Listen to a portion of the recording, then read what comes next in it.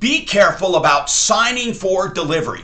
The other day, a guy signed for delivery of some furniture, and when he was moving it around an hour or two later, he saw all kinds of nicks and rips in the leather and some problems with the electronics. He calls the company and they say, "Sorry, you signed saying you got it in perfect condition." What? I thought I was just signing saying I got it. No, no, no. Read carefully when that delivery guy hands you the clipboard to sign. You could be signing saying that everything is in perfect condition and you accept it the way it is. That's going to make it very difficult to put in a claim later, to get an exchange or a refund. So be careful. And if the guy has to wait, tough. If you have to read it over word for word, read it, because it's for your protection.